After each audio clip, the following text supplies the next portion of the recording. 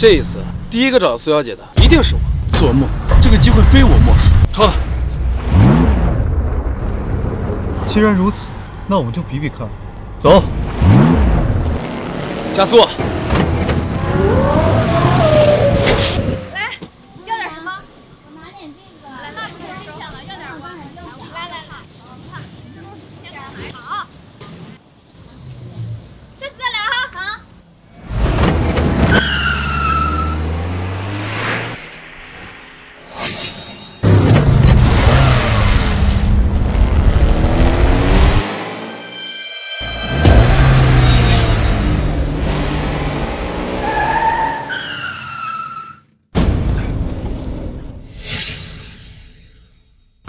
实验，你们慢慢争，苏小姐那是我的了。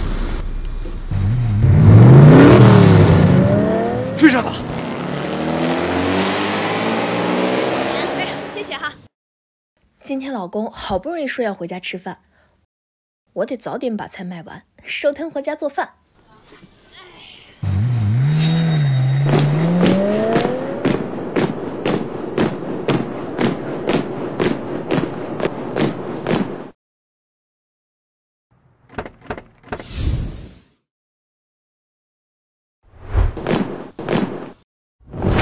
苏小姐，我们终于找到你了。苏小姐，我们终于找到你了。你们怎么找到这儿来了？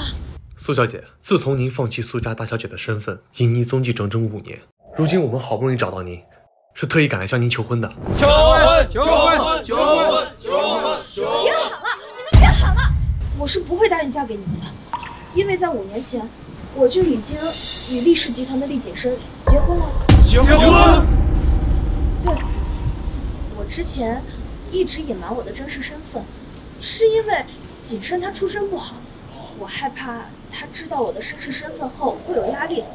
但是现在，我已经把你们3大家族的100亿订单送给了他，他即将身价过亿，成为海城翘楚，我也是时候应该告诉他，我是苏家大小姐的身份了。可若没有您的暗中扶持，像厉家那种小公司，怎么可能跟我们合作拿下100亿订单？他能有如今的成就，都是因为你啊！如果没有他的话，我现在都没命了。我的一切都是他的，更何况区100亿订单啊！可是，既然如此，我们愿意一直等着苏小姐。等您离婚了，我们第一时间向您求婚。我相信不会有那么一天的。喂，妈，你死哪去了？赶紧给我滚回来！我儿子景深离婚。景深离婚。妈，我。苏小姐，怎么了？我儿子景深现在掌管厉氏集团，事业那是蒸蒸日上，还拿下了传说中的丽晶集团100亿项目，马上就要跻身于海城商界的前端了。嬷嬷，景深哥哥好厉害呀，可惜他已经结婚了。苏婉宁，臭卖菜的！我儿子现在身价过亿，只有像你这样海城首富、大家闺秀才和景深般配。至于他嘛，景深马上就要跟他离婚。妈，发生什么事了？为什么突然让我跟景深？闭嘴！谁是你妈？我可没有你这种出身下贱的儿媳妇。景深现在已经跻身于海城商界排行榜前10位，身价过亿，就连海城首富的千金也配不上。再看看你，一个臭卖菜的，还想继续当我的儿媳妇儿？你也配？我不配。当初景深要开公司，是我投资了20万给他。一开始公司入不敷出，也是我卖菜挣钱，给他补贴家用，让他没有后顾之忧，他才能有现在今天。这些你应该是最清楚的呀！放屁！你以为你是谁呀？一个臭卖菜的，一天就知道卖这一文不值的破菜，哪里有钱给景深开公司啊？我们景深能有今天，完全是靠我的教导和他自身努力的结果，与你这个贱人有什么关系？知趣的话，就赶紧在这离婚协议上签字，离婚，离婚，离婚。伯母说的没有错，我知道你突然得知要离婚的消息，一时之间无法接受。但是今时不同往日，要是让旁人知道景深哥哥的妻子是一个身份卑微、只会卖菜的，他的脸该往哪搁呀？我跟我婆婆说话，你有什么资格插嘴？你这个不要脸的小三！你在干什么？景深，你终于来了，你快劝劝妈，咱们都结婚5年了，她非要让我跟你离婚。5年吗？我只这1825天，这样的日子，我受够了，离婚了。什么？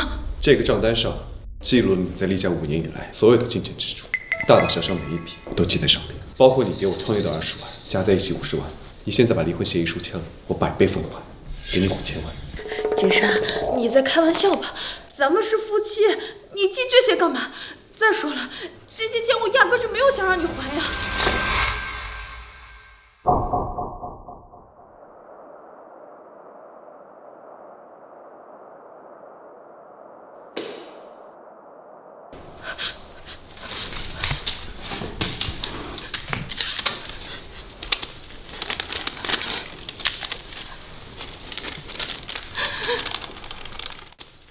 景深，这5年来，我日复一日的卖菜挣钱，我为这个家任劳任怨，洗衣做饭。够！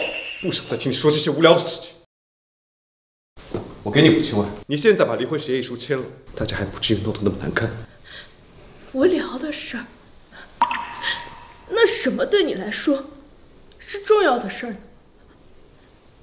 厉景深，我问你，是不是对你来说，只有钱的事儿才是大事儿？这又怎么样？5年前我住在地下室的时候，受尽了屈辱，所以我废寝忘食，拼了命的工作，就是为了有一天能够出人头地。就在昨天，我终于拿下了地精的100亿订单，让那些曾经鄙夷我的人对我卑躬屈膝。你猜猜，我在想什么？你当然不知道，我来告诉你，我在想，100亿订单又如何？海城的商业支柱又如何？我要的是得到所有人的敬仰，我要的是成为整个地精一手遮天的存在，要的是成为整个地精一手遮天的存在。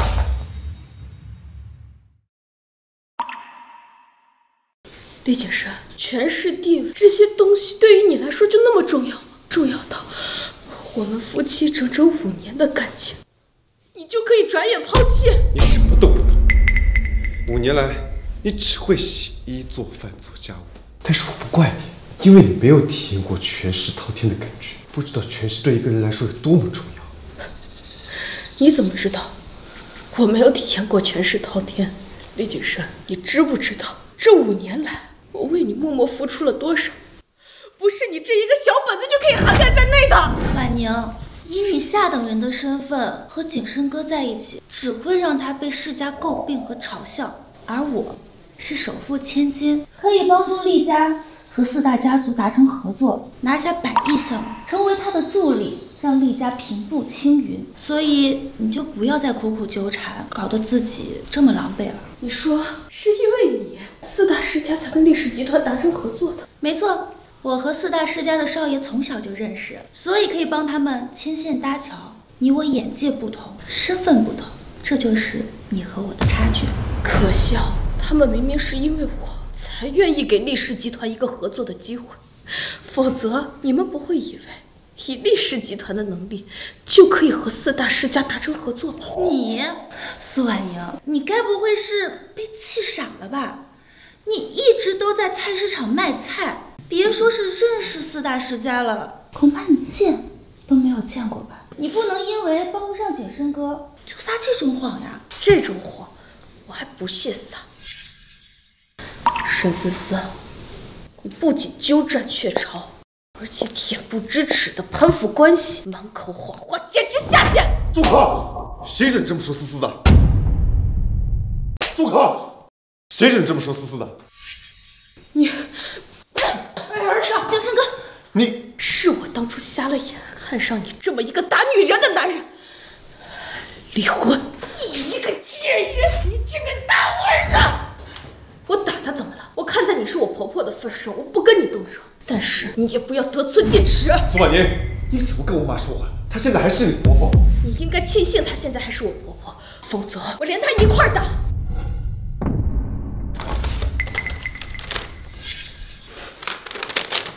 厉景深，你记住了，今天不是离婚，是我修复。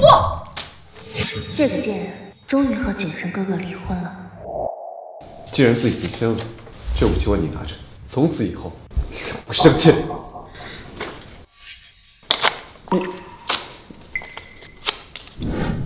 这点小钱，我还不放在眼里。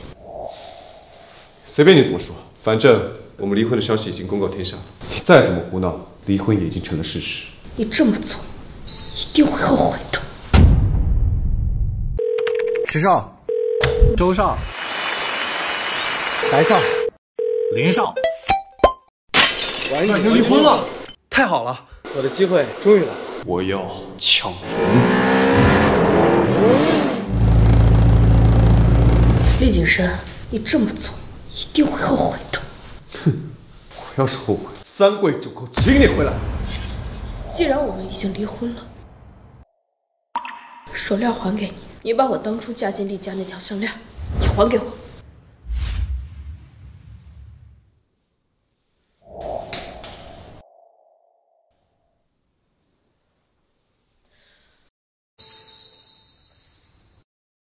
3跪9叩，厉景深，你记住你说的话。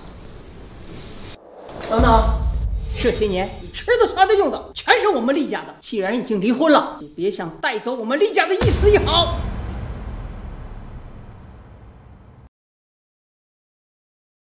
你们厉家这些东西，我还嫌脏。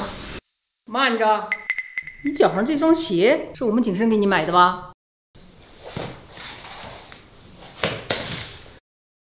哼，我们厉家岂是你想来就来、想走就走的吗？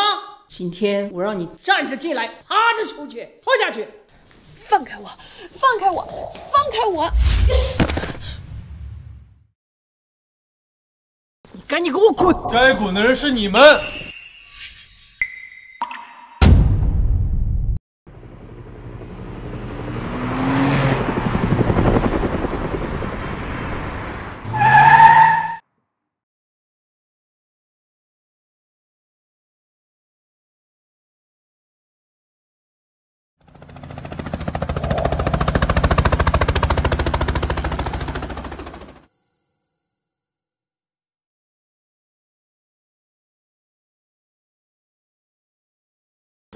苏小姐，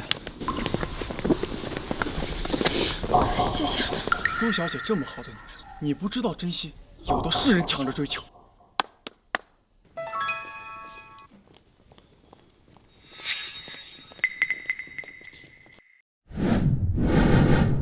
苏姐姐，婉宁小姐，苏小姐，海城白齐安愿奉上100亿现金和名下所有奢侈品店铺作为聘礼。我周乐言愿把自己当做礼物，以及自己名下所有的财产当做聘礼。我凌霄愿意把海外财团的掌管权还有精英部队全部交给你。我石苑愿奉上帝豪财团20%股份，价值上亿珠宝，自请入赘。自请入赘，请苏小姐嫁给我。石家、周家、白家、林家，这是海城的4大世家。4大世家怎么能给这个苏婉宁求婚？还是入赘？你早就知道我要跟你订婚，所以特意找了这些人士。苏婉宁，你无止境的纠缠，到底要持续到什么时候？好啊，你个贱人！你拿着我们景深的钱，请演员来气我儿子，你真是个下贱胚子！你说什么？马槽里伸出个驴嘴，你谁呀？哼，我跟这贱人说话，跟你有什么关系？狗拿耗子多管闲事！这贱人给你多少钱呢？我出双倍的价，我们厉家有的是钱。厉家，我还真不放眼里。来人，给他们点教训。够了，我累了，这里1秒我都不想待下去。我们先走吧。下次就没这么幸运了。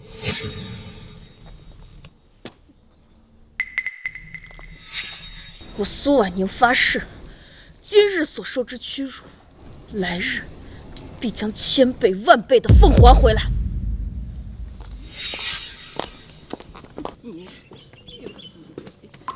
婉宁，你我道不同，不相为谋。看着我会稳稳站在高处。我要做人上人。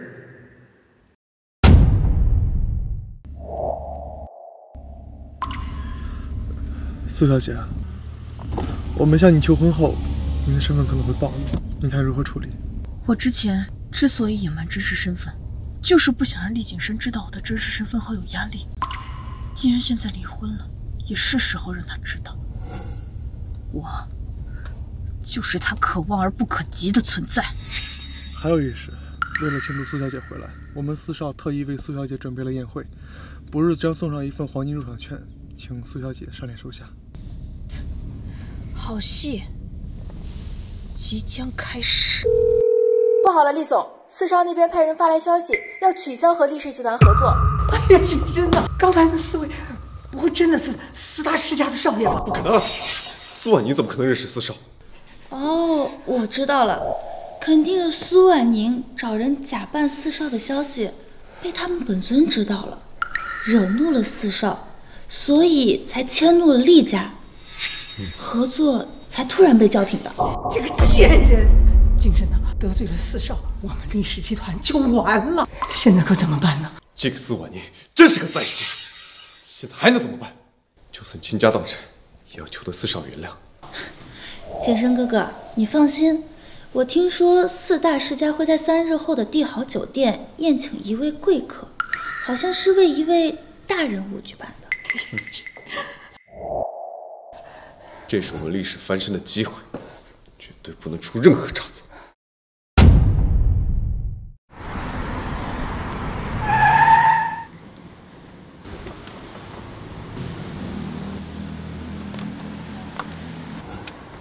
小姐，入场券我已经派人去取了，您的鞋不方便走路，扶着我吧。谢谢。思思啊，这帝豪酒店，我听说里面的菜相当于国宴水平，多少上流集团的想进都进不来。你说这四大世家到底请的是哪位大人物呀？竟然这么大的排场！具体的我也不清楚，这能让四大世家联合请的这位贵宾呀，估计全海城都找不到几位。不过伯母，你放心，就算结识不了这位大人物，能讨好四大世家，也能帮厉家度过这次难关的。是啊，是啊。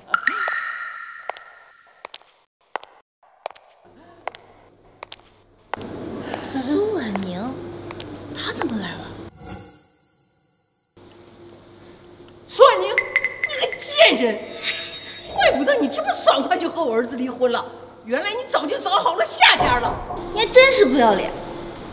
伯母，看他们这副样子，估计在婚内就搞到一起了。你个贱蹄子！放肆！琉璃，要说不要脸，谁能比得上你呀？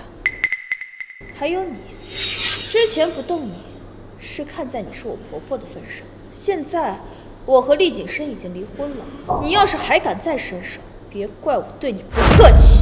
你要对谁不客气？你要对谁不客气？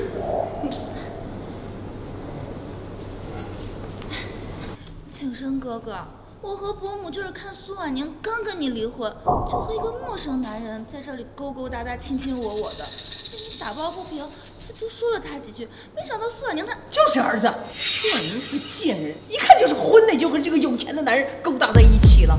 他是公然是给你戴绿帽子呀！是这样。分明是你婚内搞出轨在先，你现在有什么资格来质问我呀？所以你在离婚前就和这个野男人搞上了，你还真是下贱！你不会以为穿成这样就可以装得上的人？我是什么样的人，跟你有什么关系呢？前夫。景深哥哥，别忘了我们今天的目的，切莫因小失大。宴会马上就要开始了，我们赶紧进去吧。苏婉宁，给我等着！奉陪到底。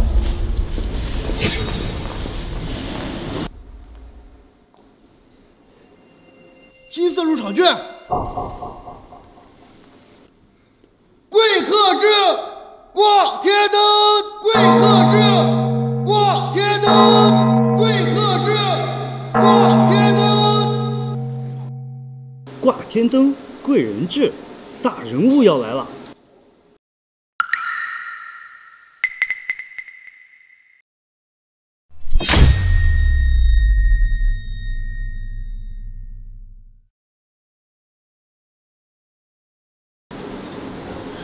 是他？怎么是他？那个人是谁呀？婉宁，没想到还真让你给混进来了。看来你为了见景深哥哥一面，没少下功夫啊。谁说我是混进来的？我之所以来参加宴会，是受了4大家族的邀请，拿着邀请函，光明正大走进来的。我们在场的贵宾，一律拿的都是银色的邀请函，而你拿了一张金色的，你在这糊弄谁呢？什么？邀请函是假的？这是4大家族的宴会，什么人敢如此胆大？4大少爷杀伐果断，往后啊，这个卖菜女的日子不好过呀。你曾经说过，你我身份不同，见识不同，这句话你没有说错。毕竟你没有见过什么世面，自然认不出这世界上唯一一张的金色邀请函。金色的邀请函，听都没有听过。苏婉宁，你造了一张假的邀请函混进宴会，假装千金大小姐，还真是上不了台面的跳梁小丑。你敢打我？你敢打我？我打的就是你这个见识浅薄却又挑拨离间的跳梁小丑。苏婉宁，景深哥哥，你好大的胆子！哦，那个怎么样？给思思道歉。给他道歉，他配。苏婉宁，你胆子越来越大了，连我的话都不听了。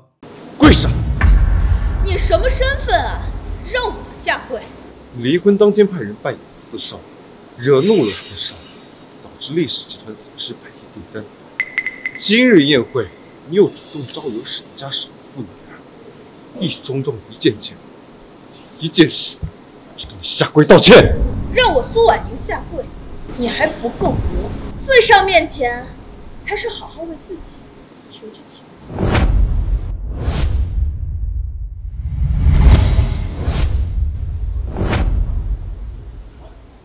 天哪，他怎么坐在了那个位置？一旦落座点亮天灯，今天晚上全场的消费全部由他来买单了。这帝豪酒店光一杯茶水就值1000金，如此盛大场面，恐怕这天灯点亮，没有雄厚的背景，就得倾家荡产，身负巨债啊！别说是整个海城，就算是整个帝京，恐怕也只有上京苏家大小姐有资格坐在那里。苏小姐，您确定要坐在这个位置上吗？一旦落座就无法反悔了。可是这个位置，我若不坐的话，宴会如何开始？厉景深，我很好奇，你要是知道一直以来被你看不起的卖菜女，其实是你遥不可及的人，你会是什么样的反应？真是找死！宴席开始。点天灯，坐高台，全场消费由苏小姐买单。苏婉宁，你现在在这里演戏，无非就是想激怒我，让我后悔。你什么底细，我还不清楚。我劝你现在最好收手，念在我们夫妻上的份上，我还能替你取得大家的原谅。哦，那你说说，我是什么底细啊？无父无母，吃百家饭长大的孤儿。若不是我当年娶了你，你现在还不知道在哪流浪。是啊，5年前我们厉家穷得叮当响，他要是真有本事，何至于流落街头，赖在我们厉家呢？厉景深，你是真傻还是假傻？一个孤儿能拿出20万给你投资创业做公司，你真以为天上会掉馅饼啊？你什么意思？什么意思？我之前之所以隐瞒真相，就是不想让你有压力，所以这5年一直暗中帮助厉氏做大做强。本想着在结婚5周年的时候告诉你真相，没想到你却送给我了这么大一个惊喜。你敢指责我儿子？哪来的脸？你今天爬上这个高台，得罪了在座的所有的人，你不就是想连累我们厉家吗？哎呀，大家看看呐，我们厉家怎么养了这么一个不识好歹、忘恩负义的毒妇呀？我们厉家可真是倒了血霉了呀！这宴会为我而办，100亿订单由我牵线，厉家全都是靠我暗中帮助才有了今天。不知好歹、忘恩负义的不是我，是厉家。既然你执迷不悟要拖累厉家，那我厉景深今天在此宣布，他苏婉宁今后无论犯下任何事，都与我厉家无关。我厉家绝不会袒护他半分。苏婉宁，你为了今天晚上这场戏，还真是下了不少功夫呢。如今连厉家这个保护伞，你的谎言即将被揭穿，这出戏我看你还怎么演下去？从始至终，我句句属实，只是你们始终都不相信吧？我知道，如今闹到这个份上，你是进退两难，下不来台。这样，你给在场的诸位跪下来磕头认错。我想在座的诸位都是名门望族，肯定不会跟你一般计较的，早就应该下来了。你在教我做事儿？你还没入宴会，就诬陷我婚内出轨，给我泼脏水，在宴会之上又是屡屡挑衅。沈思思，我不是警告过你不要惹我，你是不是没把我的话放在心上？你不要太过分了！真是一对狗男女呀！吵什么吵？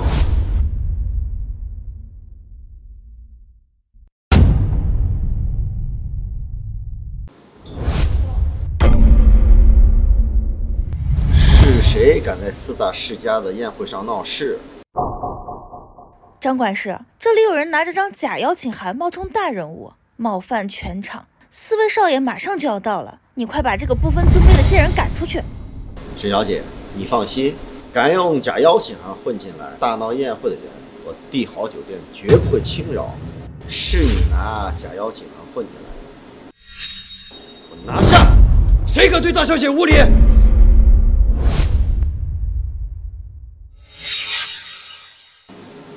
张管事，4少既然让你负责这次宴会，想必你在帝豪酒店干了很多年，不会不认识这个吧？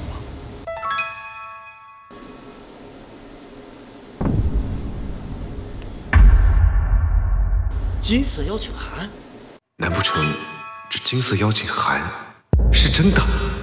我记起来了，自帝豪酒店创办起，就会向位高权重之人发放金色邀请函，象征着整场宴会的主角。迄今为止不过3张。张管事，你意思这张邀请函是真的？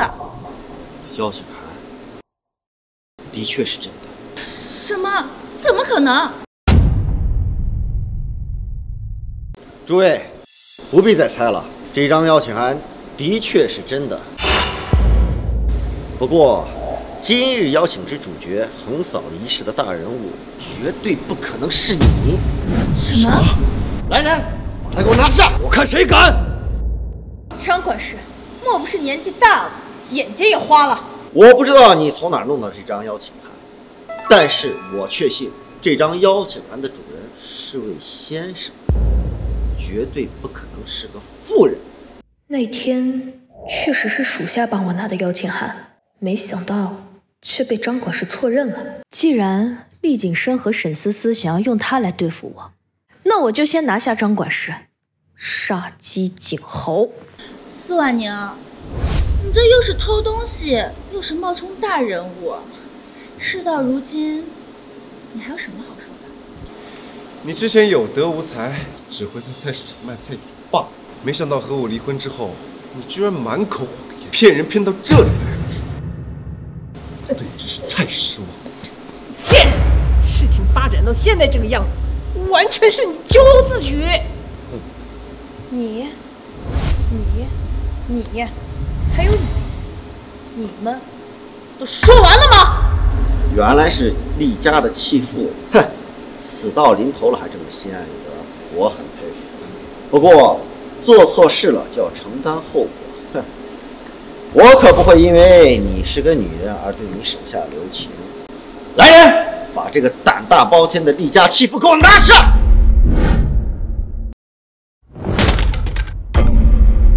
琉璃，冒犯大小姐者死！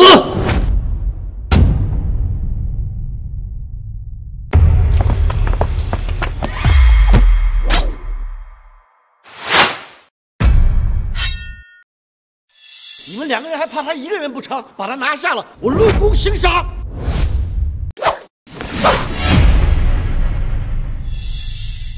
你是自己跪，还是我找人帮你跪呀？你好大的胆子！你知道这是什么地方吗？你是要和4大世家为敌吗？4大世家禽兽的令牌在此。4大家族的令牌，见令牌如见4大世家家主本人，还不快行礼！拜见海城四少！拜见海城四少！你这个弃妇，看见了没有？这就是我的遗诏。苏婉宁见到4大家族的令牌，为何不跪？厉景深，接下来你给我看好了，今晚的宴会，究竟谁才是横扫一世的大人物？琉璃，既然他拿着4大家族的令牌狗仗人势，去，给我把令牌抢过来！是。你们这群废物，还不快来保护我！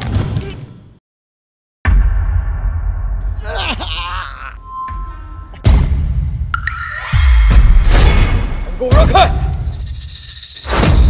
你们还不快把他们拖走！这枚令牌在你手里真是脏了，琉璃，把它给我砸了！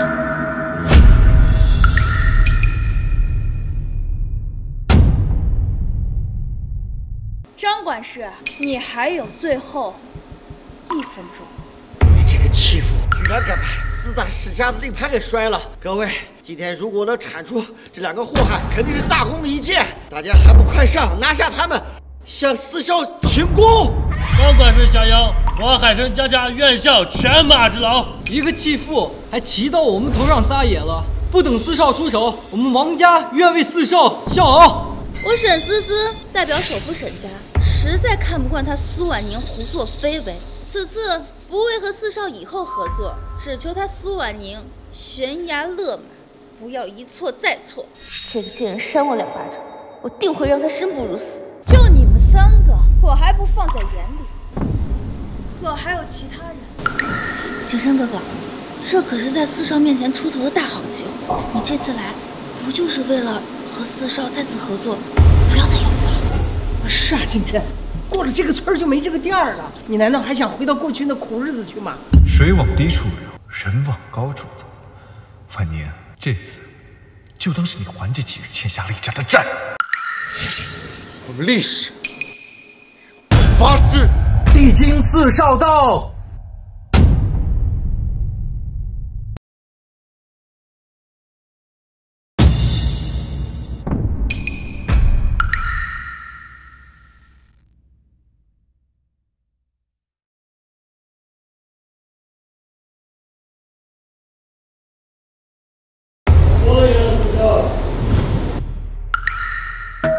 大少、2少、3少、4少。思思，你有没有觉得他们像那天来接苏婉宁的那4个人？怎么可能呀，伯母？这苏婉宁要找演员演戏，肯定得演得像呀，不然怎么可能骗得过这么多人？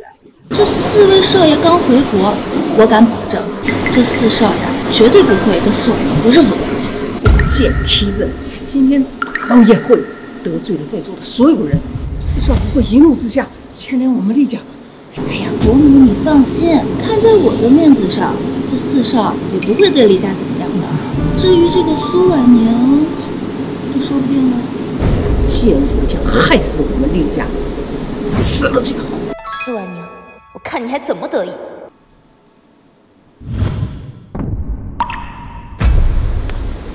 四少，我是厉氏集团的厉景深，之前跟帝豪集团有过合作。你什么身份啊？也敢拦我们的路？石总，可能我没说清楚，我是厉氏集团的总裁。原来你就是厉景深。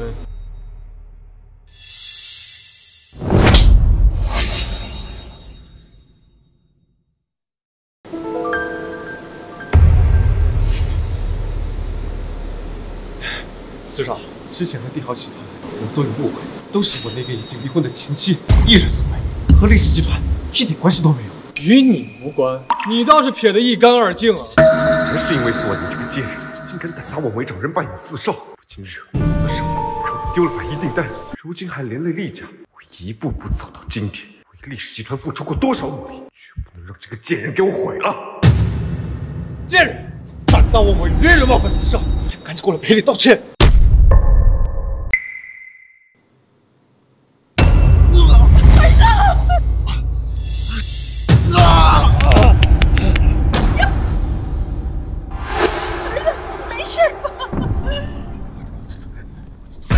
冤有头，债有主。今天大闹宴会的是苏婉宁那个贱人，你们为什么要打断我儿子的腿？你知不知道他是谁？还能是谁？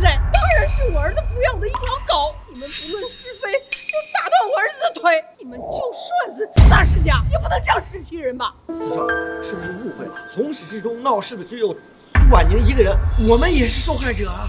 肯定是误会，我儿子景深也是被那贱人连累的。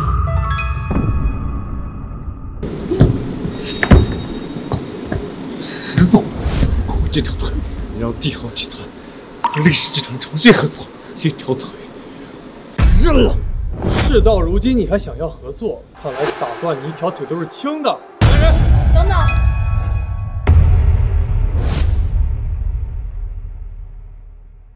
厉景深。我倒要看看，你是不是真的把权势地位看得比你的命还重要。苏婉宁，你这个贱人！闭嘴！要是我猜的没错的话，你们厉家失去了100亿订单，资金链断裂，应该很快就坚持不住了吧？你想说什么？今天我就替婉宁做个主，想要拿回这100亿，用你的尊严来换。皇上，你说笑了，苏婉宁不就是你们的玩物罢了。你们怎么可能为他花这么多钱？这100亿，4大世家不出，我来出。厉景深，我很好奇，你是不是真的能为了权势地位放弃一切，哪怕是放弃尊严？你见过100亿是啥样吗？你以为那钱是大风刮来的？你要是有100亿，拿钱砸我呀，砸死我呀！好了，景深哥，你不在这，我们走。3、2、1，来！钱，是钱，钱让下钱啊！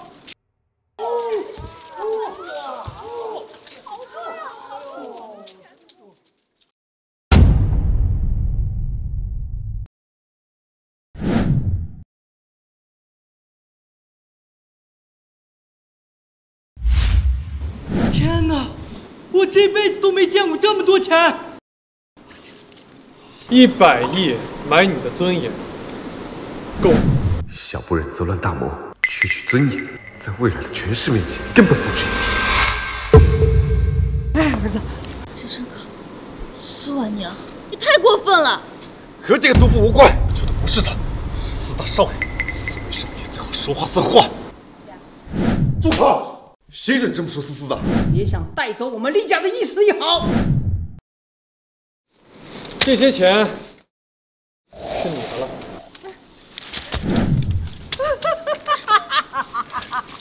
谢谢。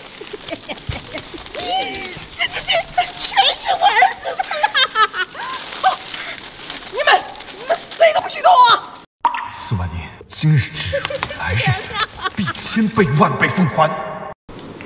婉宁，你就这么放我他们？他们过河拆桥，对你百般羞辱，要我说，直接灭了厉家，永绝后患。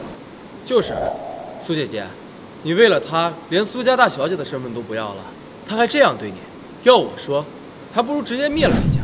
四位少爷，你们之前抢着帮我出风头，我没意见。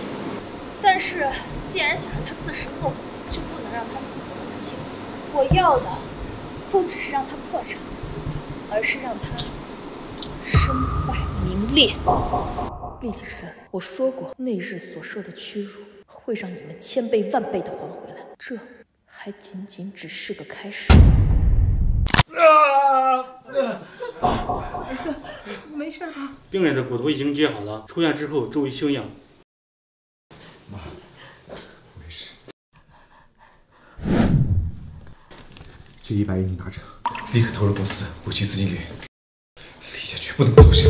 我看苏婉宁那个贱人，早就爬上四少的床，她不会在四少面前吹耳旁风吧？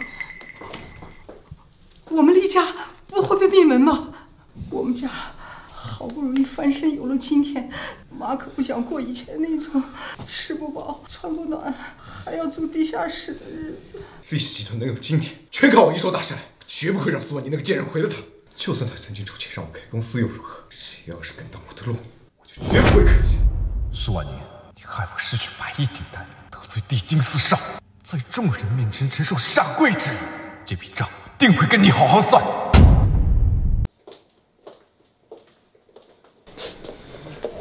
婉宁，既然你已经离婚了，不如嫁给我，一辈子跟我在一起，我养你。得了吧，石岩，姐姐什么身份呀？就你还养姐姐，姐姐养你还差不多。你养我也行，我入赘。哎，你别碰她。姐姐，入赘这个想法是我先提出来的，他们呀，都是剽窃。你也是男的，凭什么只许你碰，我们不能碰？再说了，入赘还分先来后到啊！滚！我第二个，我还是第一个。哎，姐姐，姐姐，我的，姐姐。哎呀，好了。离家5年了，也是时候该回家了。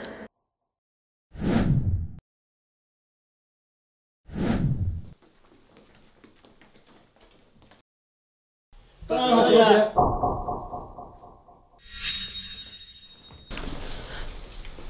爷爷，哼，你还知道回来？当初啊，我想让你接手苏氏集团，你死活只要嫁给那个厉家小子，我都给你说过，厉家小子不行，你偏偏不听。现在你知道后悔了？爷爷，我知道错了，我后悔了。好了好了，别哭了，知道错了就好。我苏家千金从小锦衣玉食，从来没有干过重活粗活。这5年没见，这手上怎么长了这么多茧子？厉家那小伙子让你吃苦了呀！爷爷，厉氏集团过河拆桥，忘恩负义，厉景深他目光短浅，他以为厉氏集团能有今天，全靠他一人所为。既然他那么在意厉氏集团，那我将会接手苏氏集团，在他的领域上战胜他，让他输得心服口服。爷爷放心，孙女的苦不会白受。 5年了，爷爷的宝贝孙女儿真的长大了。既然你有这个想法，爷爷啊，把公司所有的项目资料都交到你手上。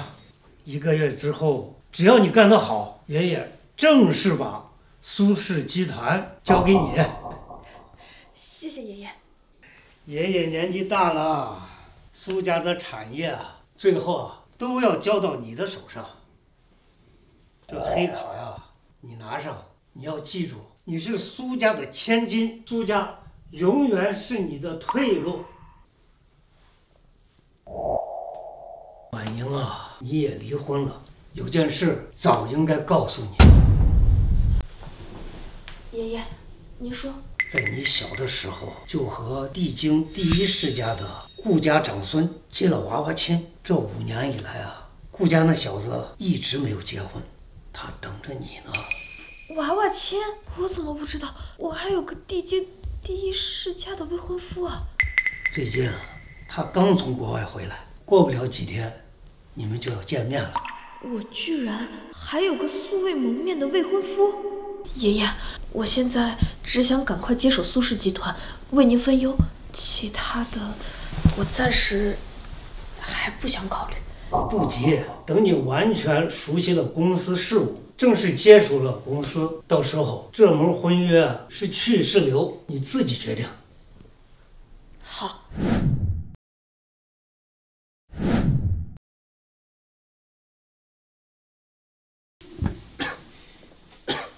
主上，收到消息，苏家大小姐已经离婚，回到了苏家。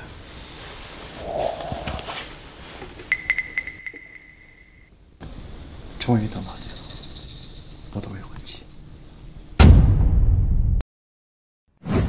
爷爷，这个月以来，我把苏氏集团的项目全都检查了一遍，确实发现有些项目存在钱款缺失的问题，而这些项目全部都是杨世奇在做，是时候想个办法把他们调出来。短短1个月，进步神速啊！我苏振国的孙女还果真是聪慧啊。不过，杨世奇是你母亲的弟弟，算起来你应该叫一声舅舅。那你觉得接下来该怎么做？当年我父母车祸身亡，就是由他一手操纵。如今他不仅霸占着我父母多年的心血，还在我父母创办的公司里为虎作伥，是时候该为我父母报仇了。爷爷，我想以苏家的名义举办一场回归宴，届时将宣布我正式接手苏氏集团。我就不信杨世奇他还坐得住。好，通知下去，3天后，我苏家将在海城专门为苏家大小姐举办回归宴。届时，我当众宣布，苏家大小姐正式接手苏氏集团。思思，你怎么来了？景深哥，我有个好消息要告诉你。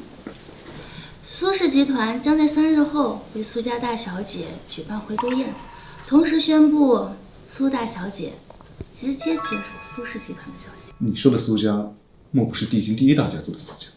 没错，5年前她销声匿迹，一直有她被找到的消息，直到刚刚苏家终于宣布苏大小姐回来了，而且直接让她接手了苏氏集团。这个回归宴就在咱们海城。要在我海城办回归？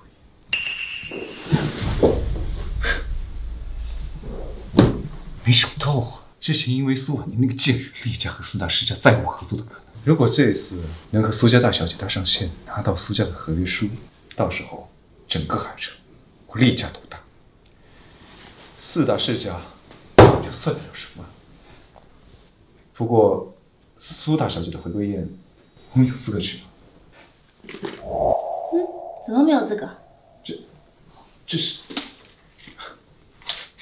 邀请函，你怎么拿到的？我让我爸拿到的。景深哥，这次我可是为你付出了不少。等这个事情结束了之后，我们的婚期……放心吧，思思，等到厉家一步登天之后，我一定是沈家风风光光的迎娶，让你成为人人羡慕的厉子。我相信你。如果真的能得到苏家大小姐的赏识，届时区区海城首富的沈家，又算得了什么？思思，还好有你，不然我怎么会有机会参加这种级别的宴会？景深哥，你放心，我们的婚约将至，只要是你想要的，我都会帮你得到的。过去吧。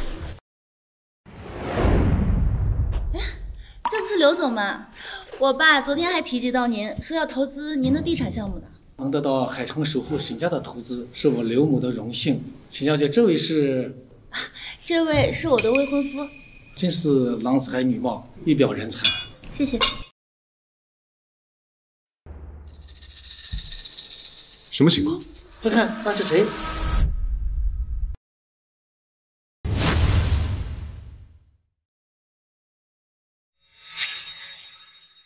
天哪，他身上穿的是今年的第2搞定，全世界仅有1条，不会就是苏家大小姐吧？我怎么觉得这个身影怎么这么像苏婉宁呢？怎么可能呢，景深哥？今天苏家大小姐回归宴的邀请函，我可是好不容易才让我搬弄到手的，她怎么可能在这儿呢？她可能早就被4少抛弃了，不知道在哪儿乞讨呢。也对，是我紧张。苏婉宁虽然和苏家大小姐同姓氏，但2个人比起来天差地别。苏婉宁连苏家大小姐的一根头发都比不上。这样的女人，无论从家世还是样貌，都足以和我般配。还愣着干什么，景深哥？今天可是让苏大小姐认识自己的大好时机呢。久闻苏大小姐，今日一见，果然与众不同。听闻今天苏大小姐要继承苏氏集团，我厉某特地前来提前祝贺大小姐。厉氏，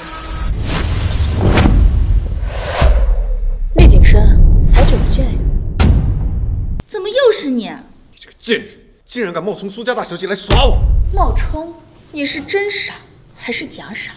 我可没有功夫跟你们在这玩什么角色扮演的游戏。不是冒充是什么？你一个把戏玩来玩去，你不累我都替你累。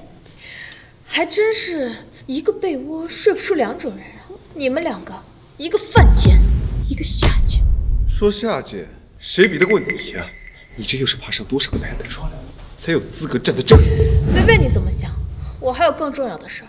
你们2个要么就滚出去，要么就给我闪开。你能有什么更重要的事情呀？4少不要你了，你就跑到这儿来，不就是想再多钓几个男人吗？你该不会还想说你就是苏家大小姐？一会儿还有人过来迎接你吗？有什么问题吗？你算个什么东西？那你又算个什么东西？苏小姐，请。你搞错了吧？她可是冒充的。这位先生，你肯定是搞错了。苏婉宁她最会骗人了，你别看她穿的人模狗样的，那肯定都是租来的，你别被她骗了呀。就是。我可是苏老爷子最得力的助理，难不成我还分不清我接的人是谁？这位可是苏家大小姐，你口出狂言，就不怕苏家降罪于你吗？苏家大小姐，你还真是被她骗得不轻啊！她就是厉氏弃妇，一个卖菜的小贩，就是因为她一无所有，只会卖菜一事无成，所以才被厉家赶了出来，没有容身之地，跑到这里来虚张声势，就是为了证明自己的价值。我念及旧情，喜似原谅。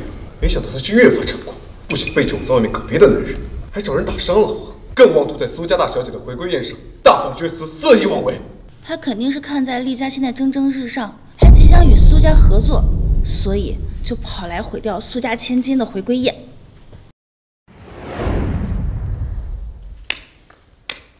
你们几个想象力还真是丰富啊！别装了，你以为在场的这些名贵都看不出来你那些龌龊的心思吗？沈思思，我就是苏家大小姐，事实就是如此。你们沈家在我眼里就如同蝼蚁一般，你挑衅我，就是死路一条。苏家大小姐可不是谁想当就能当的。5年未见，苏侄女，你连我都不认识了？舅舅，好久不见啊！你当初害我父母车祸惨死，又仗着我年幼对我痛下杀手，逼得我不得不离开家族，流落至海城。如今我终于回来了，你也是时候为自己做过的事儿付出代价了。如今我是苏氏集团的继承人，舅舅见了我，该少的礼数还是不能少的，否则坏了苏家的规矩。这个贱人，当年让你逃过一劫，如今刚一回来就想跟我斗，我定让有来无回。大小姐，这一走便是5年，今天突然回到苏家，是来耍威风的吗？笑话，我回自己家还需要知会舅舅一声吗？再说了，我回的是苏家，苏家姓苏，不姓杨。知会自然是不敢，只是大小姐这一走便是5年，今日归来，就连我这个做舅舅的都险些没认出来，别是哪个不知好歹的人冒充的吧？冒充？舅舅这么着急，是怕我继承苏氏集团吗？这怎么可能呢？在场这么多人，也并非只听我一人之言呀。毕竟这苏家继承人，这可是一件大事情，一定得小心谨慎。救救我，这也是为了苏家着想。到底是为了苏家着想，还是你狼子野心，招软若奸？你下犯上者杀！琉璃，你身为一个保镖，这未免也太紧张了吧？苏小姐的宴会，你无理取闹，故意颠倒黑白，该杀！这世间所有的事都不是空穴来风。你想继承这苏氏集团，靠武力镇压，怕是难平这悠悠众口吧？还是说，台上这位根本就是假的？放肆！我奉命护大小姐周全，谁敢冒犯，受死！我说琉璃啊，你的职责是保护大小姐没有错，但是我等也是为了大局考虑，毕竟此事事关重大，所以必须要验一验真伪。王宗涛，我的大哥，你是想以下犯上吗？琉璃，那我想请问舅舅，你想怎么验呢？我听说苏家大小姐自出生之日起，胸前就有一个凤纹的胎记，你亮出来啊，给大家看一看，大家自然就无话可说了嘛。想让我当众脱衣验身，你当我傻吗？还是说你想以下犯上，故意栽赃陷害呢？说白了就是不敢验嘛，那也就不怪大家怀疑你是个假冒的，还不赶紧滚下来！一句话就想把我拉下水，你还没有那个资格。把这个假冒苏家大小姐的人给我拿下！帝君苏家家主苏正国到。苏老爷子马上就到了，你冒领苏家大小姐的身份，赶紧打下来，以死谢罪。这本来就是我的位置，要滚也该是你滚。因为同样的招数我们会被骗第二次嘛。我承认苏大小姐的地位高不可攀，是每个女生都梦寐以求的，但绝不是你这个卖菜的可以肖想的。你们不相信的话，我也无话可说。等爷爷等会儿来了，自然就见分晓了。无话可说，我看你是被说中了，无法反驳吧。大家不要被他骗了，他苏婉宁最会招摇撞骗，之前装作富家小姐勾引四少，后来四少发现真相将她抛弃，现在又来装作苏家大小姐来骗取大家的信任。她苏婉宁就是一个彻头彻尾的骗子。沈思思，真是好了伤疤忘了疼啊！既然你为了厉景深屡次冒犯我，那么今天我们就做个了结吧。你到现在还在演？好，我就让你认清现实。诸位，她苏婉宁品行卑劣，断不可留。我建议她自裁谢罪。还愣着干什么？冒充苏家大小姐可是死罪，还不赶紧拉出去处决了！我看你们谁敢动我的孙女？我看谁敢动我的孙女！董事长，您怎么来了呀？恭喜董事长！这老东西怎么来了？也好，今日我便孤注一掷，这苏氏集团也该易主了。你们刚才在做什么？董事长，刚才宴会进来了一个冒牌的假货，非说自己是苏大小姐，又拿不出凭证，让她脱衣服验明正身也不脱。不过你放心，我这就让人把她撵出去。瞎了你的眼！我的孙女儿也是你这种杂碎可以质疑的吗？这不可能，她怎么可能是苏家大小姐？她背井干净，父母双亡，就是个只会卖菜的孤儿。厉景深，你到底是接受不了我苏婉宁是苏氏集团的千金，还是接受不了曾经被你抛弃的妻子竟然是你可望而不可及的存在？苏婉宁就是我苏家大小姐，谁还有异议？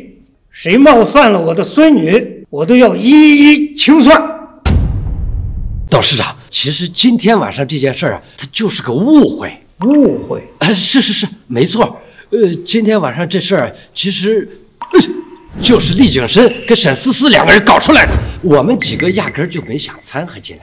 哎，话虽如此，但是今日啊，确实是我们行事不周，我没有搞清楚事实就冲撞了苏家大小姐。我呢，杨世奇愿意给苏小姐赔礼道歉。倘若苏小姐有什么要求的话，尽管提，我能尽量满足，绝无二话。还有我王京涛在这里愿意给苏小姐赔礼道歉。苏小姐所有的要求我们都会满足。对，都怪今日我们3人听信了沈思思那个兔崽子的话，望您见谅，实在是不好意思。原来是误会一场啊，那我就不计较了。不过，如果还有下次的话，我绝对不会轻饶。是。苏婉，苏大小姐，今天的事儿都是个误会。哦，那你就以死谢罪吧。你别太过分了！我就是过分，你们又奈我何呀？我警告你们2个，最好认清自己的身份。什么海城厉家、首富沈家，在我面前尽如蝼蚁。今日之宴就是庆祝我孙女回归苏家，但在场的各位，你们恐怕早就得到了消息。婉宁回归之日，就是她继承苏氏集团之时，所以不仅是婉宁的回归宴，更是为婉宁继承苏氏集团召开的股东大会。什么？一介女流继承公司，这不是个笑话吗？如果大家没有异议，我宣布正式由苏婉宁继承苏氏集团。我反对！我反对！董事长，您疼爱自己的孙女儿，这个我们没有异议，但她有什么资格就继承苏氏集团？所言极是。我林某在苏氏集团打江山的时候，这丫头还在娘胎里，就凭董事长一句轻飘飘的话，就想让我们在一个丫头面前低人一等。是啊，此事非同小可。若是她关起门来，好好的做她的大小姐，我们还敬她一分。若是她不自量力，想接手苏家，那我们许家也是不会接受的。说的有道理啊，怎么能让他继承公司呢？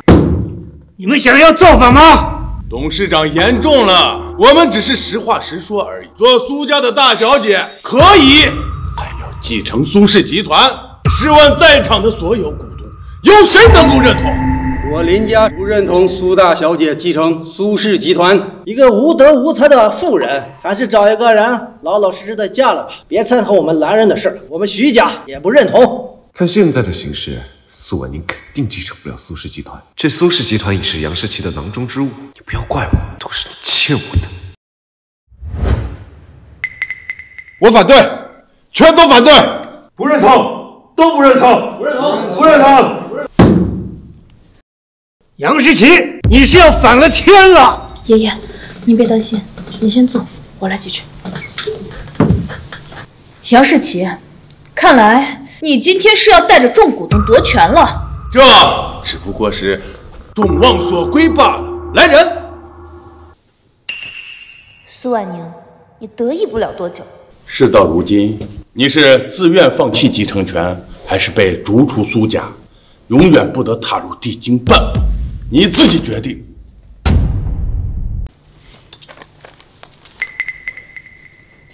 看来你今天是要把事情做绝了。这一切不都是你自己咎由自取吗？我再劝你乖乖的在这2份合同上把字签了，还能少受一点苦。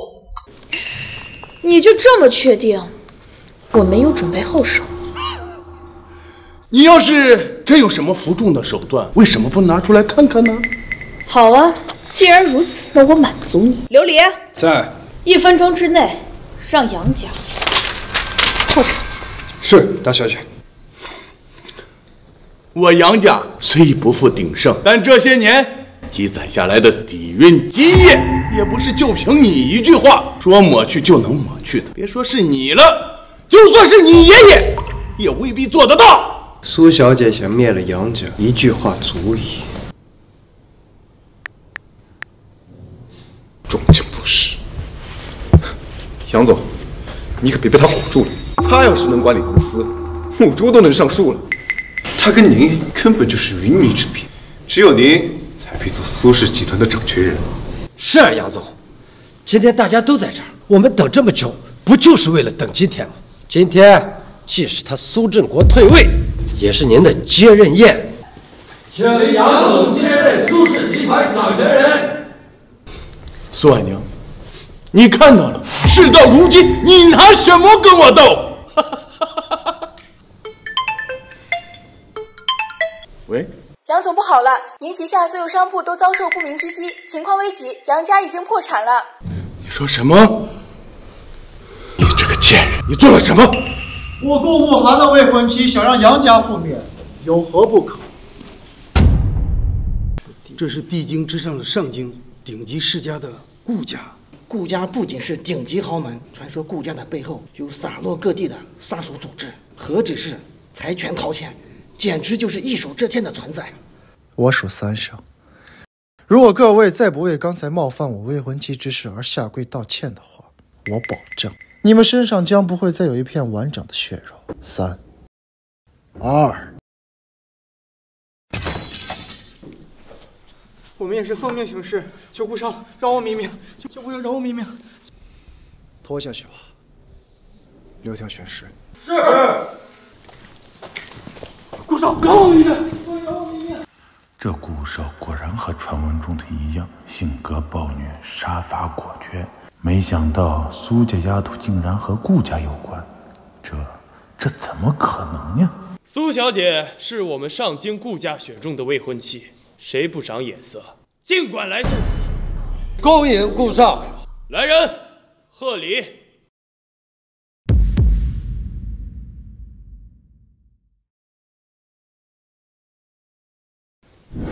赠苏家大小姐市值2亿定制手链，豪宅1套，顾家传家宝玉镯。恭贺苏家大小姐接手苏氏集团。初次见面，这是顾家的一点小小心意。还望苏小姐不要见怪，收下吧。我就是你名正言顺的未婚夫。景深哥，这个难道就是苏婉宁瞒着你找的那个未婚夫？这小小心意，就这单见面礼的价值，就远比我们帝京所有世家的资产多呀！只是大手笔也就罢了，顾少此次特地亲自前来，怕不只是单单送礼这么简单。还不明显吗？这不是摆明了给苏大小姐来撑腰来了。今天啊，我们死期到了。由我继承苏氏集团，还有谁不服？林家院线上旗下所有产业，求大小姐网开一面，放林家一条生路。许家也愿意送上所有家产和产业，望苏小姐饶苏家一命。我等也愿意交出房产，求大小姐放我一条生路。丫头，这眼下该怎么办呀？哎呀，好你个王景涛呀！你竟然还敢挑唆我跟苏大小姐的关系！哎，来人，把这个苏家的叛徒抓起来！哎，你。别为是你，大小姐，王景涛身为咱苏氏集团的财务总监，挑唆我们一家人之间的关系，至今还想祸水东引，还嫁祸到我的头上，真是居心叵测，其罪当诛。我，哎，你，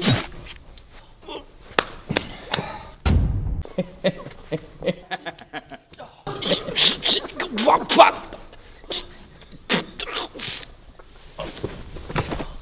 哦，杨世奇，你大小姐，来人，把他送去医院。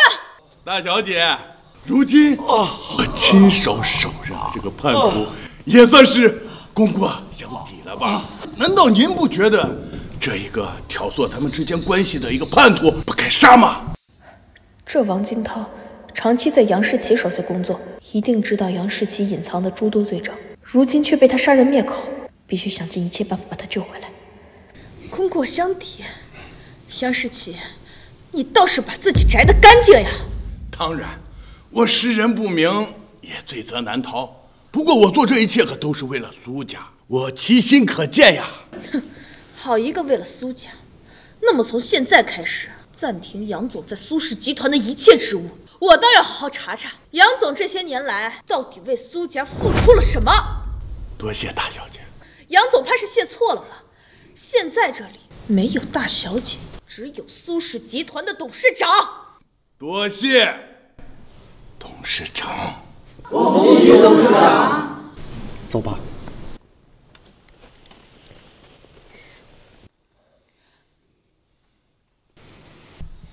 董事长，后边的事情就交给我来处理。你想问什么，赶快去问吧。好，谢谢爷爷。顾先生，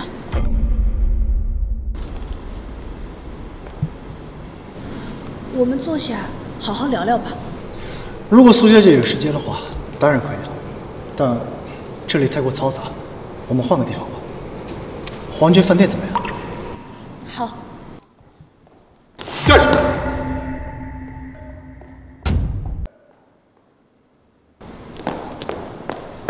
你还有什么事儿吗？苏婉宁，你一直拿我当傻子一样说来说去，有意思吗？是又怎么样？不是又怎么样？我说的话你会相信吗？你少在这儿装傻了，苏婉宁。你之前说是为了景深哥隐瞒身份，其实早就跟这个男人搞到一起了吧？亏得景深哥跟你离婚的时候还心怀愧疚，给了你5000万的存款作为补偿。可你倒好，不仅背叛了他，还借着别的男人势力来打压他。你还真是恬不知耻！你敢打我？出言不逊，也不看看自己什么身份，敢这么说话？我家少爷是上京顾家的家主，苏小姐是我们顾家未来的少奶奶。你是哪里来的乡村野货，也敢这么说话？再干一下反生，我也让你尝尝家族覆灭的滋味。苏婉宁，你越来越有本事了。你口口声声指责我为了权贵不择手段，那你现在还不是为了权贵攀龙附凤？哪怕对方是一个坐在轮椅上的瘸子，连他的手你都照怕不误。你，苏小姐，这位是苏小姐，这位是前夫。好，说到底，我还要感谢他呢。要不是他，我怎么能得到这么优秀的苏小姐？优秀？不错，苏小姐在我眼中无一缺点。我能够做她的未婚夫，是我高攀了。你倒是会抬举她。就算她是苏家大小姐怎么样？无才无德，处处依赖别人，没有一点个人能力。苏氏集团在她手里，早晚覆没。但据我所知，你的能力还不及苏小姐万分之一，是怎么好意思在这信誓旦旦的大放厥词？问你有点太过好笑了吧？什么意思？没什么意思，我只是就事论事而已。你但凡有一点点脑子，就应该知道，厉氏集团这5年不是你这种商业废柴能够经营得起的。我只是希望厉先生以后千万别后悔了。后悔？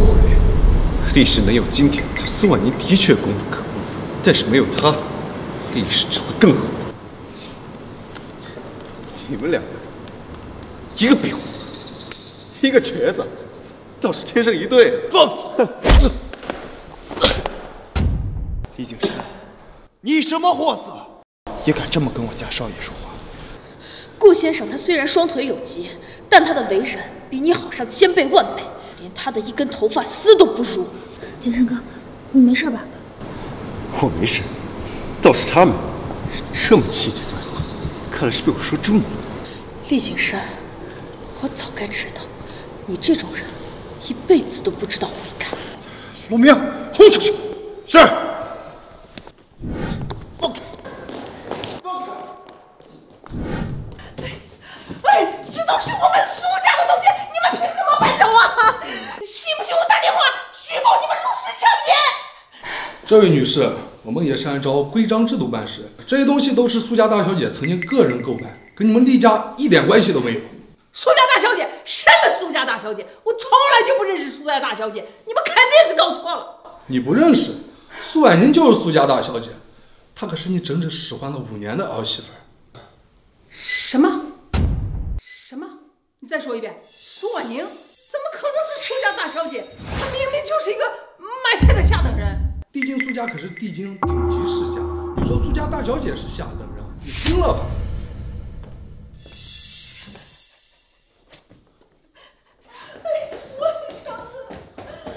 怎么了妈？嬷嬷，你没事吧？我儿子，我听他们说，苏婉宁是苏家大小姐，是真的假的？他们骗妈的，对不对？嬷嬷，你是怎么知道的？他们说的都是真的。你糊涂啊你！你会你为什么不好好调查一下婉宁的底气？苏家那可是帝京顶级世家的苏家呀，一辈子的荣华富贵，想要什么没有啊？现在这么好的机会白白的溜走了。不管，我不管你付出什么代价，你都把婉宁，我的儿媳妇，给我带回来，要不你也别回来了。伯母，没关系，那是苏婉宁她有眼无珠，你放心，我会一直陪着景深哥哥的。都是你，都是你这个扫把星，勾引我们家景深，还在我面前诋毁婉宁。要不是你，我怎么能同意景深跟婉宁离婚呢？我们景深怎么能够失去苏家这么一棵大树啊？伯母，我们沈家好歹也是海城首富呀，你怎么能这么说我呢？海城首富，我呸！海城首富个屁呀！在苏家面前根本就不值得一提。我们厉家儿媳妇的位置只能留给苏家大小姐。你给我滚！景深哥哥，你说句话呀！滚！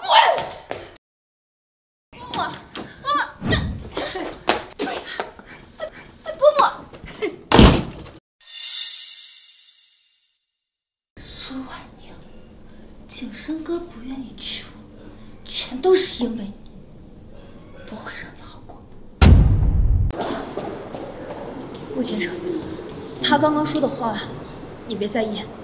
苏小姐，你这是替他向我道歉吗？替他？不，你想多了。我只是害怕他说的那些话会让你伤心，想着安慰你一下。苏小姐，这些话我从小到大都已经习惯了，不必放在心上。再说了，你的事情就是我的事情，我怎么能放手不管？他也没像其他人说的那么可怕，看来是三人成虎，他们太夸张了。哦，对了，你给我的那些聘礼，我已经让人退回去了。这才是我们第2次见面，未免太草率了。其实我们想是……喂，什么？好，我马上过去。苏小姐，是有什么急事吗？刚才王金涛被救下来送到医院，但是他现在情况很不好，我还有急事，我需要先去一趟。我本来想着请你吃饭当面谢谢你的，下次一定。苏小姐，如果不介意的话，我送你去吧。好吧，那麻烦顾先生了，我们去盛和医院。好。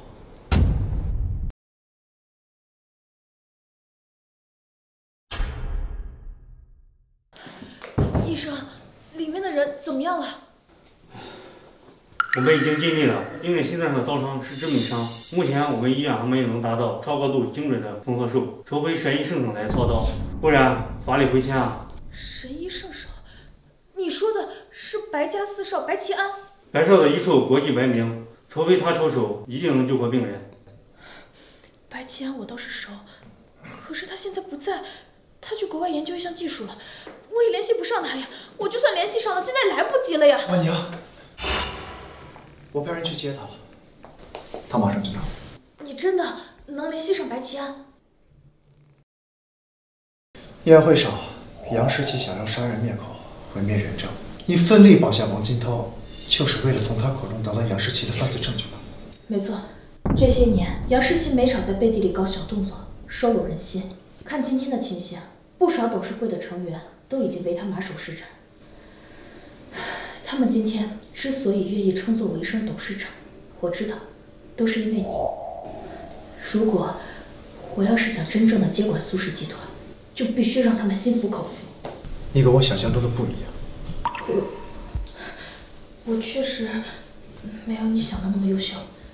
不，你比我想象中的更优秀。病人了，病人了！白姐，你来了，你快！没事吧？受伤的是你吗？伤哪儿？让我看看。你搞错了，不是我受伤了。难不成是你受伤了？哎呦，我的哥，我的亲哥，你这是伤哪儿了？我看看。你这也没受伤啊。白少，病人在这呢。不过就在刚刚，病人的心脏突然骤停了。只要不是你俩就行。放心吧，只要有我在，阎王爷也不敢收他。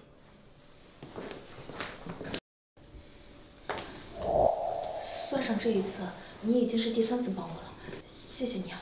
你不用感谢我，你是我的未婚妻，这些都是我应该做的。我们的婚约。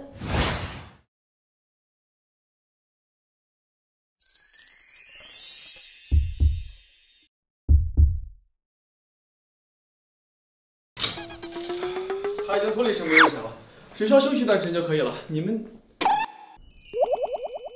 在干什么？你们在干什么？那个，刚刚有人撞了我一下，不小心冒犯了顾先生。你没受伤就好。你们两个到底什么情况？最好给我解释清楚。我忽然想起来我还有事儿，我就先走了。哎，出大事了！你们3个赶快过来！未婚夫，姐姐，什么未婚夫啊？谁是你未婚夫啊？姐姐，你怎么突然多了个未婚夫呢？这个嘛，说来话长，我也是最近才刚刚知道的。一定是你是不是？趁着我们4个不在，趁虚而入。别忘了大哥的身份，这是你能质问的吗？大哥？不错，顾慕寒是我们的大哥。世界真小，规圈真乱。不过，这到底是怎么回事啊？你让我们代掌管帝京集团，你却跟我们抢女人，坦白从宽，抗拒从严啊！就是，你们说你们是未婚夫妻，婚书呢？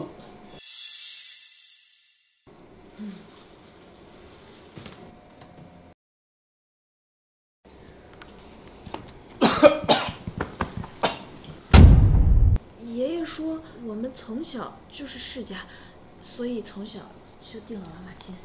你心思单纯，你跟他在一起根本就不合适。凌霄说的对，你根本就不了解他，他是一个很危险的很危险。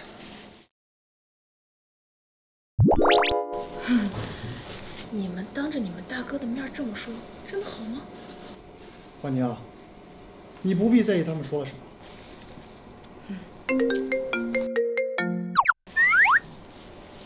喂，什么？爷爷担心我，问我这么晚怎么还不回去？啊，我马上就回去。那个，爷爷让我先回去了，我就先走了。你干嘛？你有一个非常重要的东西，收好了。谢谢啊。那今天这顿饭应该不算你请我的那顿吧？啊？不算，不算。那好，明天见。明天见。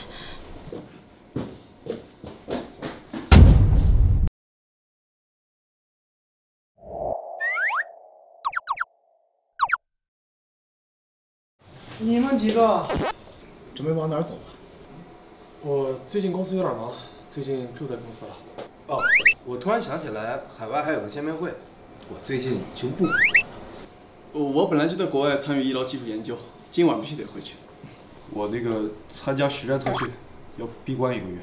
好，1个月之内就不要在我眼前出现了。遵命，老大。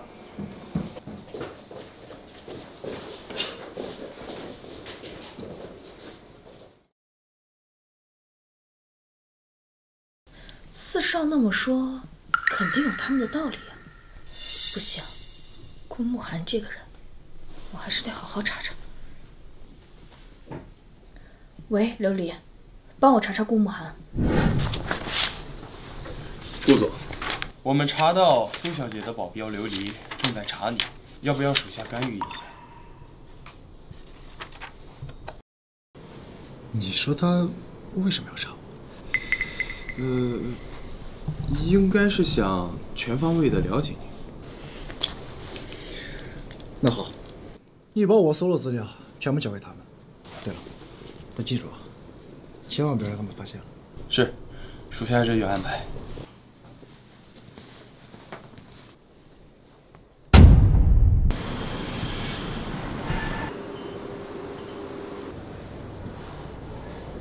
顾总别动，苏小姐正在看着你呢。资料上说顾慕寒家庭背景显赫，长相出众，还对未来的妻子一心一意。这么优秀的男人，竟然就是我的未婚夫。你确定这样就能让他喜欢上我吗？放心吧，顾总，属下呀，昨天研究了一晚上的爱情36计。苏小姐正在观察您的时候呢，您只需要多散发一些自身的魅力就行。就坐着不动就行？当然不行了。之前啊，你是为了拒绝外面的莺莺燕燕，所以啊，才故意伪装双腿残疾。女孩子找老公嘛，光看外表肯定不够呀，还要为自己的未来幸福考虑。所以啊，直接说重点。顾总，您放心吧，属下已经安排好了。一会儿属下安排的人呢，会故意假装不小心的撞一下苏小姐，跟医院那天的场景一样。您只需要借机让苏小姐发现您的双腿无碍就可以了。你赶紧把人撤了，对婉宁不需要这样。是。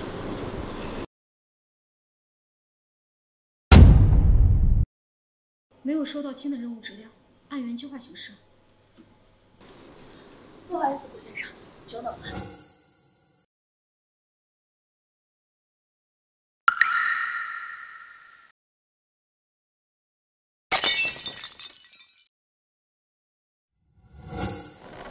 不好意思啊，实在对不起。没关系，多亏了顾。你的腿能站起来？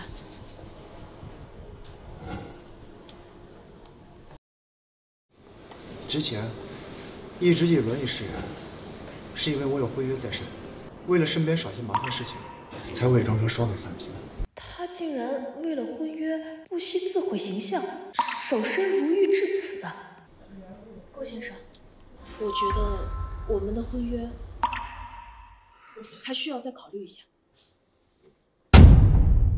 我觉得我们的婚约还需要再考虑一下。如果因为刚才的事情欺骗了你，我可以向你道歉。你不喜欢我吗？老大，你在说什么？人才跟你见了几面，你就问人家喜不喜欢你？顾先生，我们这才第4次见面。没关系，不了解的话，慢慢可以了解。那好，我正好有一个非常重要的事儿想要问顾先生，这关乎到我们的婚约能否继续。好，无论结果如何，我都尊重你的决定。我们2个之前素未谋面，但第1次见面你就把饭店送给我了，帮我出头。第2次，你又及时赶到，帮我摆平了苏氏集团的那些骨头。还有第3次，你又及时接到了白齐安，救活了王金涛，又帮了我1次。你做这些，是因为咱们2个有婚约吗？那你这么执着和苏家联姻，是因为长辈催婚，还是有别的原因？还是有别的原因？说啊说啊，告诉苏小姐，不是为了家族联姻，是因为你早就喜欢上了他。你电话响，要不先接电话。我想先听你的答案。我娶你，不是因为长辈的催婚，更不是因为商业的联姻，其实是因为我早就喜欢上你。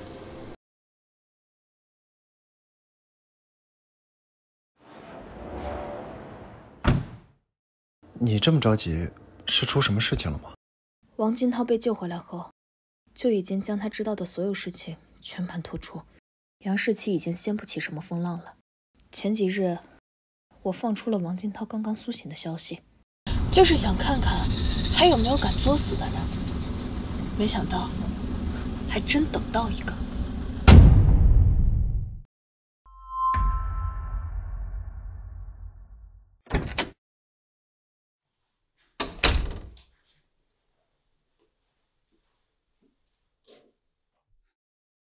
你死了也就算了，没想到还醒了。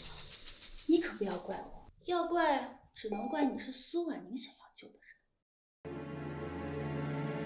去死吧你！怎么，杀了人就想跑呀？沈家的千金就是此等不入流的做派吗？苏婉宁，你怎么在这儿？你杀人的证据我可都录下来了。什么杀人？你不要胡说！有没有做，你自己心里最清楚了。琉璃，怎么躺在这的王金涛变成了他？这究竟是怎么回事？沈思思，你为了厉景深，还真是什么都愿意做呀！竟然蠢到想要亲自动手了结了王金涛。你不知道吧？其实他早就醒了。杨世奇现在所有的犯罪证据都在我的手里，他我不会放过，而你也要为你的行动付出代价。苏婉宁，你竟敢设计陷害我！明明是你自己犯贱，怎么反咬一口呀？哎呀，让我好好想想，故意杀人要判几年来着？苏婉宁，要不是你的话，景深哥哥也不会不娶我。我要杀了你，让你付出代价。这些话你还是留着去警察局慢慢说吧。我家里有钱，我爸是海城首富，我是首富千金。就算是王金涛他死了，王金涛他该死。住口！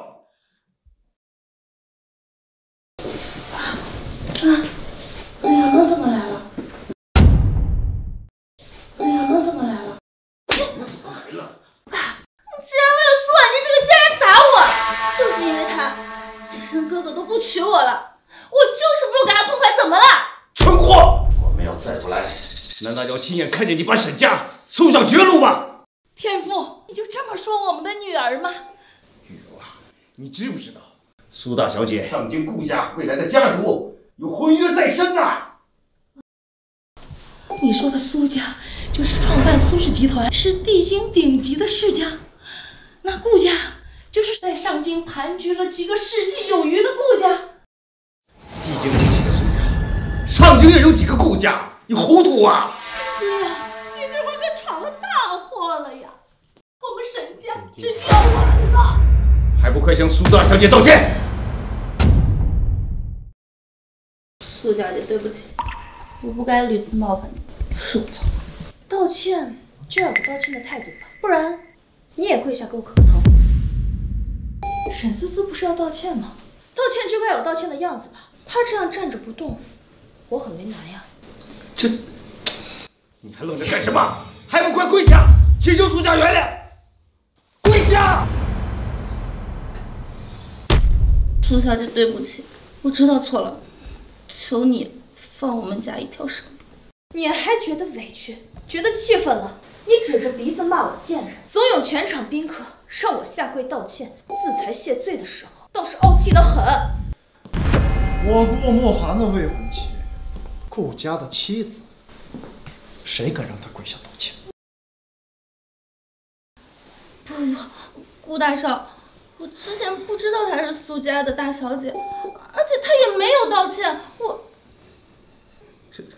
苏大小姐，顾少，请你们看在我女儿不知情、不懂事的份上，放她一条生路吧。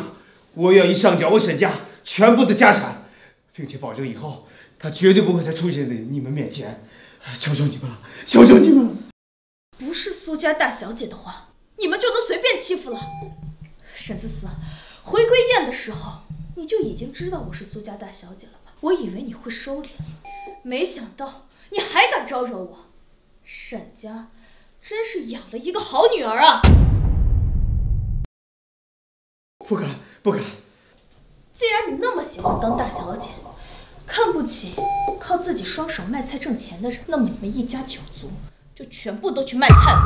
如果再敢出现在我面前的话，我绝不轻饶。谢大小姐，谢大小姐。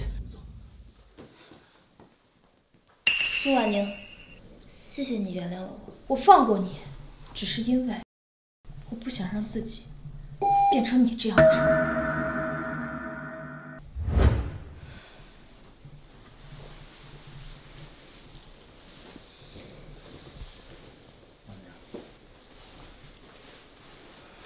我看你累，先回家吧。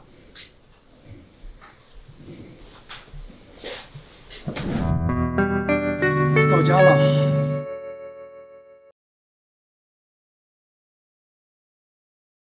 在想什么？你说你喜欢我，可是我们明明才只见过4面。不止4次，只是第一次见面的时候你不记得而已。那个时候我们太小。怎么可能啊？就算再小的话，那我肯定也会。你要干嘛？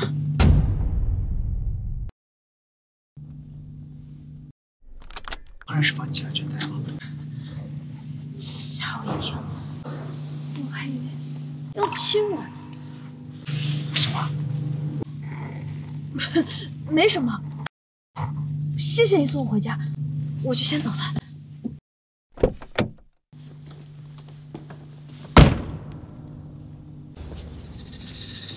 你干什么？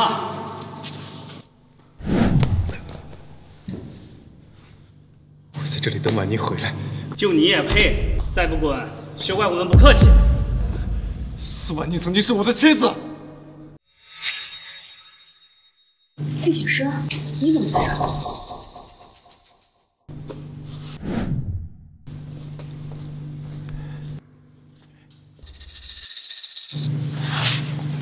我知道错了，我之前受了那个人4的毒，我不是真心要伤害你的。你曾经厌弃我，恨不得手刃了我，你现在跑过来跟我说这些话，你觉得我会信吗？我该死，我不是东西，怎么打我都可以，只要你再给我一次机会，我发誓，我如果以后再对你不好，我天打雷劈。你说这话，你觉得可笑吗？是你曾经自己亲口说，我出身卑微，只是个一无是处的卖菜女，根本就不配做你的妻子。也是你说，你厉景深只需要一个能给你权势地位的女人，而我根本就不配。这些话你还记得吗？别说了，你把我当个物件一样，想丢就丢。现在知道我是苏家大小姐了，你就跑过来像条狗一样低三下气的求我，你就那么下贱？婉宁，我知道错了。你根本就不知道，你现在只是因为无路可走，你觉得我能够让厉家一飞冲天罢了。你当初和杨世吉一起置我于死地的时候，可比现在硬气。我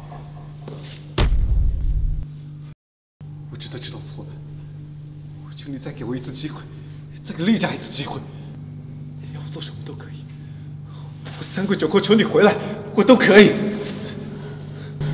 完了，不出意外的话，厉氏集团明天将会宣布破产，而我将会收购厉氏集团，成为新任董事长。你到头来什么都不会拥有。我用尽了全力，才让厉氏集团走到今天这一步。你不能一句话就把它全部否定了。厉景深，你还不明白吗？厉氏集团能有现在的地步，完全是因为你的咎由自取。我都已经向你下跪道歉了，真的要赶尽杀绝，把我逼上绝路吗？我只是拿回了本该属于我的东西。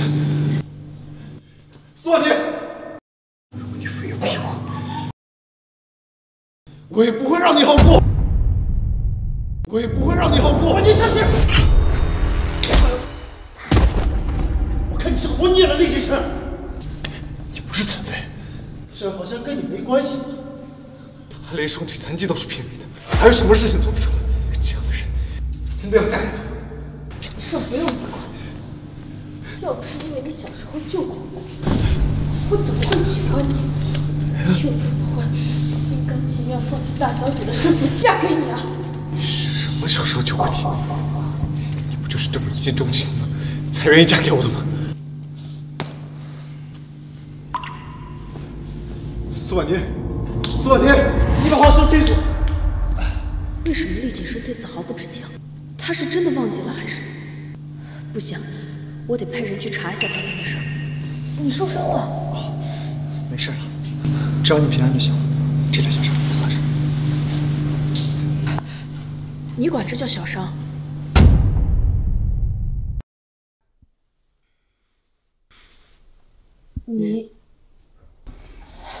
你先说吧。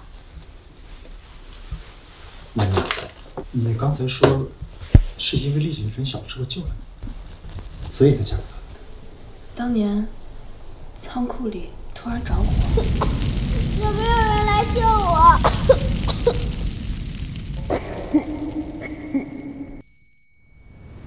醒醒，醒醒！就是因为他在那场火场中救了我，我才不顾一切的要嫁给他。没想到，算了，就当我喜欢错了人，这些都过去了。有没有一种可能，其实是你当年认错了人？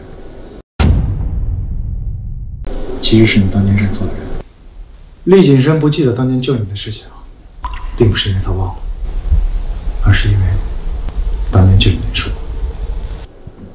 是你？当时你一个人在外面玩，苏叔叔让我去找你，你周围已经着起了大火，我把你从火场中间救了出来，就去找其他人了。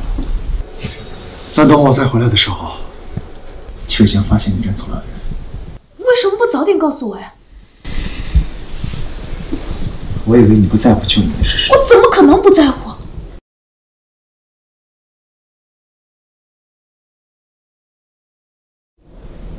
你坐轮椅这么久，不会……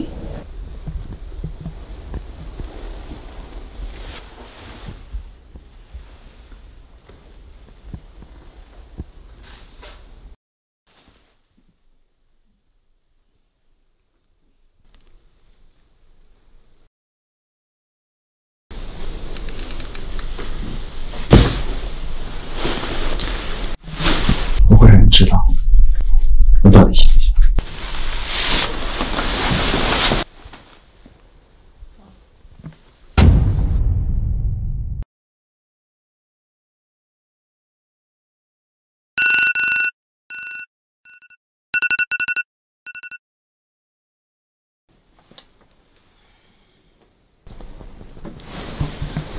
糟了，今天还要去苏氏集团。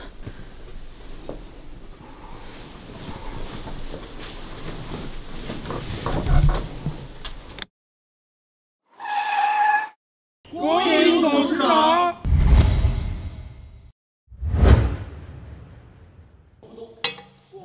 怎么样，王金涛？新任总经理的位置做得如何呀？我这条命是大小姐，不是董事长给的，属下愿意赴汤蹈火，在所不辞。起来，既然这条命好不容易捡回来了，那就踏踏实实好好工作。是。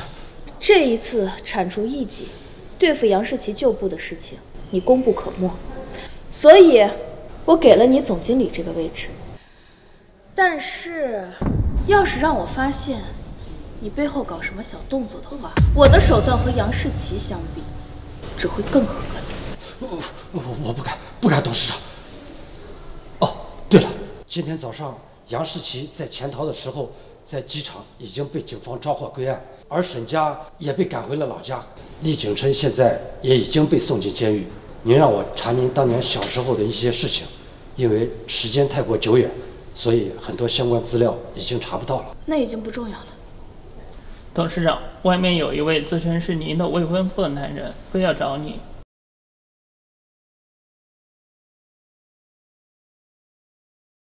你怎么来了？我来找我的未婚妻，领证。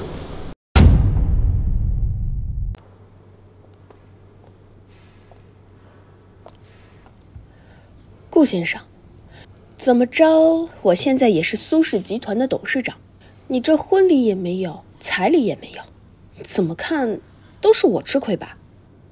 我说放心吧，顾总，我不想在婚礼上敷衍婚礼上的手续。至于彩礼，这是一份股份转让合同，跟我的彩礼单，包括我所有的钱，都是这下这还差不多。